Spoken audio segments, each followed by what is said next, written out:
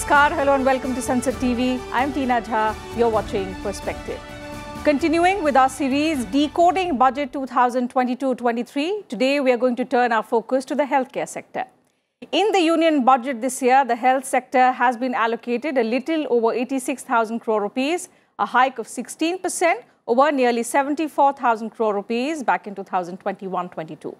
Out of this, 83,000 crore rupees have been allocated to the Department of Health and Family Welfare, while 3,200 crore rupees have been allocated to the Department of Health Research. Finance Minister Nirmala Sitharaman also announced a national tele-mental health program and also rollout of an open platform for the national digital health ecosystem. The national tele-mental health program will include a network of 23 tele-mental healthcare centers of excellence, with NIMHANS being the nodal center and IIT-Bangalore providing technology support. While the national digital health ecosystem will consist of digital registries of health providers and health facilities, unique health identity, consent framework, and universal access to health facilities.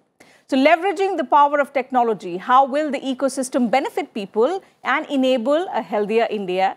Coming in the midst of the pandemic, how significant are these announcements? To what extent will they ensure better access to health services? Also looking at the lessons the pandemic has taught us, what more needs to be done to further strengthen our healthcare system? These are some of the aspects that we will be discussing on the show today with three distinguished panelists who are joining me on the program. So let me first introduce them to you. I have with me Ms. Preeti Sudan. She's former Health Secretary, Government of India. Thank you, ma'am, for joining me on the program today. Mr. Vishnu Panigrahi, Group Head, Medical Strategy and Operations, Fortis Healthcare. Thank you, Mr. Panigrahi, for joining us on the program. And Commander Navneet Bali. He is Regional Director, North Region, Narayana Health, Gurugram, and also Co-Chairman, Healthcare Council, ASSOCHAM. Glad to have you on the show, sir. Preeti ji, let me begin the program today with you. In fact, with your response to the budget announcements for the healthcare sector, do you see any big-ticket announcements that the Finance Minister has made, considering the fact that we are still amidst the pandemic? So, Tina, thanks for having me on your show. And I feel that this budget is actually about consolidation. It's about introducing technology in critical interventions based on lessons learned during the 2 years of COVID, and recognizing genomics and pharmaceuticals among sunrise opportunities. So these are the three, I would say, thematic ingredients of this budget.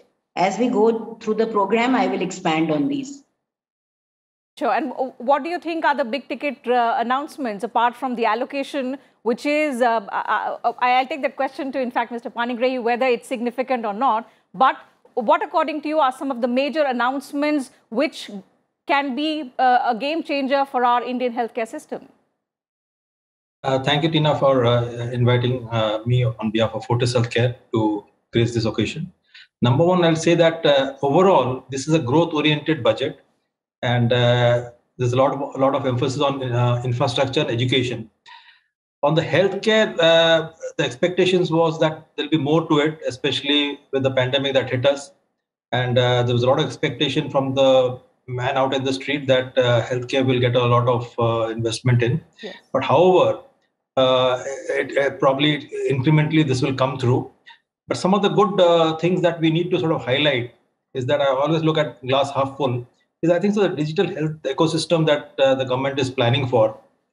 No one realizes that once we have this complete digitalization of all our health records, it will help us track disease progression, and the health economics can be properly looked at. And for the healthcare planners, you can allocate your resources accordingly depending on the geography. So you plan your medical programs, where you have to fund, put your funds there. So it's a very good thing that is being put in place. So that's something that people have not realized. I think so in due course that will happen. Mm-hmm. On mental health, that's a game changer. In fact, before the pandemic also, in India, mental health is an issue, was an issue. However, there's a stigma attached to it. So a lot of people were not forthcoming. And if you recollect, even WHO, ma'am is a former health secretary, she is very much aware of it. is that WHO also has put up this, that mental health needs to be sort of taken it should not be put at the back burner. It should be in the front of the healthcare setup. So this is something that the government of India has done very well. So this is something which we must commend the government. And the other thing which I'd like to say is that on the health research, there was hardly any emphasis on this. So I think so this is a good way to start it. So I'll put it as if I say that glass half full, these are the things that I'd like to highlight. There are certain misses. When we come to that, I will speak on it. Absolutely. So the glass half full has been explained. What are the misses? I'll come back to you and understand as far as mental health announcement is concerned, as far as the digital ecosystem is also concerned. But let me get in a perspective from Commander Bali at this moment. Commander, what do you think? What, according to you, are the positives? Especially because we see that this time there's been a push to technology. So this technology-based approach to the healthcare sector, how is it going to enable the entire healthcare ecosystem? Thank you so much, Tina, for having me today on the show. As has been spoken by my eminent panelists before, I think one word that I've been using frequently now is a concept of democratization of healthcare. That means that economic strata of a citizen does not determine what healthcare facility he or she is able to access. And how do you democratize healthcare in a country like ours with a huge, population and with hugely remote areas which are inaccessible? And that is by using digital technology. So one very, very important direction which the budget points, as we are all aware that budget primarily is a statement of income expenditure of a government. And it's quite likely that you may have some policy statements or policy statements made. You might also have some of them not being made. But at least the intent and direction that if you need to democratize healthcare in the country, which means that economic status of a citizen that does not determine the healthcare facility he or she gets, and also healthcare is accessible to far and remote areas of our country. Because, if you just are going to focus on metro cities, tier 1 cities, tier 2 cities, then it's of no use. What about our remote areas? So the budget, because of its push towards digital healthcare, whether it is, as was spoken about, mental healthcare, about looking at, your EMR development of digital signatures, etc. I think it really, really points towards a larger picture when the push is going to be towards what we call democratization of healthcare. Certainly. Very important point, Preeti ji, raised by Commander Bali, democratization of the healthcare system. And towards this, it's important that every segment of the society has not just access to healthcare, but quality services as well. And that's very important. So how can the national health digital ecosystem enhance that access and quality also for the common man, for the general citizens who have high hopes, especially coming after 2 devastating waves of the pandemic? There were hopes which have not been met, but nevertheless, announcements, these are critical, these are important that have been made. So how can we be game changers in future? Preeti ji.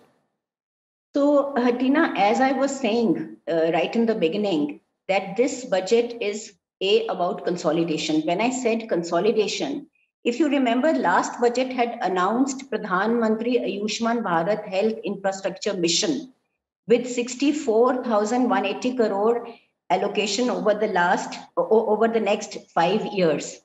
So this is what we should remember. And very important point, I think Commander Bali has raised, that access for all, and as you said, quality for all. So in this mission, increased investment in public health, which means primary health care, the urban slum areas, the Ayushman Bharat health and wellness centers, every district hospital to have laboratories. The NCDC, that is the National Disease Control Centers, they have been expanded and upgraded. Then NIV labs for research and for diagnostics, they are going to be now regional, pan-India. So the ingredients of this budget has to be seen in the light of the Pradhan Mantri Ayushman Bharat Digital Infrastructure Mission. So from creating actual facilities to now moving towards digital emphasis of an ecosystem. Mind you, they did not say digital system, they said digital ecosystem. And the digital health blueprint also envisaged an ecosystem. So within that ecosystem, both the actual physical care and care reaching, the remotest areas, reaching the unreached through technology. That is the vision of this budget. And mental health care, I'm so, I would say, glad that at last it has found its place in policy. Absolutely. Because it was such a stigma, nobody would acknowledge. In India, we wouldn't say that there are mental health issues here because we say the family will take care and all that. But for once, I think it is COVID, it's the isolation that we all are facing, it's the lack of physical interaction. It has been recognized now that it's across ages. The children are not able to go to school, so they are not playing outside, they are not interacting. There are learning gaps. So each, and the elderly. So it's for everybody that these mental health issues are so important, and its recognition in the budget, I think, is a great move forward for India. And of course, I would say that both the access and quality now is to be ensured. It's upon all of us. It's not just the budget announcement. It's in implementation. It's the states and the center together. And I would say, as public, we also have our responsibilities to Absolutely. see that. And since you spoke about implementation, let me take the question properly. Let me take the question on implementation to Commander Bali, because as soon as the announcements were made, and over the past week, there have been a lot of concerns raised that although it is a laudable effort, we never spoke about mental health. And now this is one thing which has been announced by the finance minister inside Parliament. So, of course, a laudable first step. But going forth, the concern has been that concentrating capacity on just a few hands could affect the quantity and quality going forth. Commander Bali, do you agree? Do you think that's a valid concern? And if it is, going forth, how can that be addressed? See, this, oft repeated, concept of physical beds being a measure of a healthcare, this one is a very, very outdated concept now. And I'll explain it to you, and it will actually prove that just having a few centers does not mean that everything is focused around these few centers. When we talk about this in conjunction with the digital ecosystem, it means that you don't actually measure the capacity of your health system by physical beds. You can have tele-consults, you can have digital remote access platforms which give you reports across. So people actually don't have to go to a few centers to access whatever they need to do. And this budget sorts of, again, sets that context correctly, that two things. One, that although there are some very specified centers mentioned right now, but right now it's a first step towards, what they think, specifically when you mentioned mental and health, but it also encompasses and combines it together with the digital health, which means that you don't have to actually be going to a place to, do your consultations, etc., etc. So it is not limited to a few centers. It means that you are remotely able to access whatever you need across many centers, across wherever you're sitting in the country. So it sort of enlarges the complete vision by, as of now, allocating some centers as nodal centers or those centers of excellence, but it also pushes the envelope to a huge amount where you don't measure, as you said, by exact bed quantity. You are actually completely opening up the whole thing by using your digital platform. Okay. Mr. Panigrahi, a related question on implementation. So what we are talking about, and the thrust this time in the budget has been to have a digital experience. The thrust on technology is quite evident. But this digital experience can prove to be a game changer only if all stakeholders concerned, the facilities, the doctors, the patients, all of them work in tandem. And this is going to be precisely a very, very big challenge. Yes, if you look at it, we have leapfrogged as far as our IT is concerned. And from 2G to 3G, now 4G, now we're talking about 5G down the line. And there is a work going on. How do we sort of get internet facilities right up to our villages and small towns? So that is where the reach will come. And without the proper IT bandwidth, you will not be able to cash in on this digital framework that we are talking about. So that is one part of it.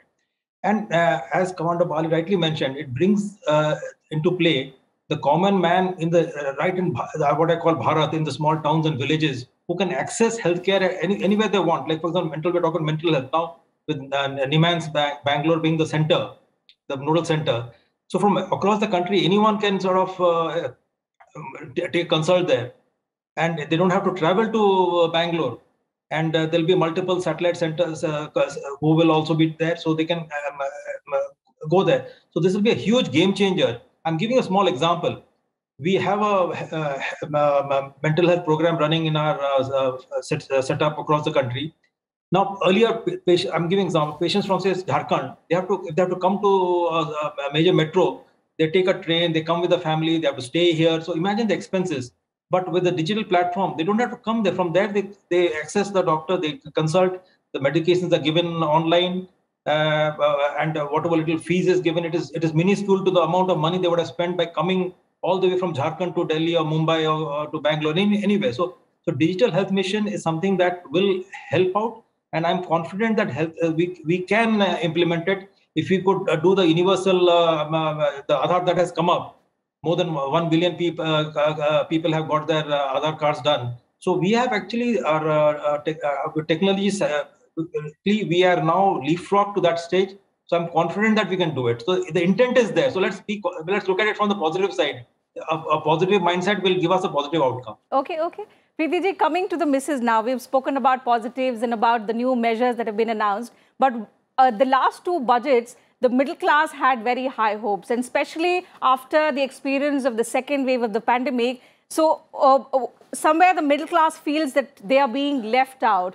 Is there anything, which we can expect even beyond budget on the policy front to address concerns of the missing middle class? There is, there were high hopes which have not been addressed, but out of the budget, can there be expectations which can be fulfilled in the times to come? So now, Tina, you have to look it like this. Now, the Ayushman Bharat PMJ, it covers 40% of the most needy through insurance. Then you see the upper class who can afford healthcare is another angle. When we are talking about middle class, we are talking about two things. First is OPD expenditure. Out-of-pocket expenditure is mostly actually on OPD, on our daily medicines, on regular consultations for small diseases. Then there is this catastrophic expenditure, which is then on, say, you fall ill, you have a hospitalization for a long time, you had long COVID also, and a lot of bills rising if you are in the private sector, in a private hospital. They also can't help it, to some extent. Now, given this scenario, where does the middle class stand? So I feel that what can be done more is that you must have medical insurance reforms, because you see, that is something that can take care of the concerns of the middle class. Number one, that is maybe what is missing. Next is that we have already actually now consolidating our primary healthcare base. Once the primary healthcare base is consolidated through health and wellness centers, through expansion of telemedicine, I think it'll be all classes. It'll be rich, poor, it'll be middle class. They will all actually benefit through technology and through the innovations that the government has now put in for healthcare. Mm-hmm. Commander Bali, what according to you have been the misses? One, of course, has been the very, very marginal increase in allocation, and there have been concerns from different sectors coming forth that the increase should have been more, because the marginal increase leaves very little scope for scaling up the ongoing interventions or for future announcements as such. But apart from the increase in allocations, what according to you have been some of the expectations which have not been met?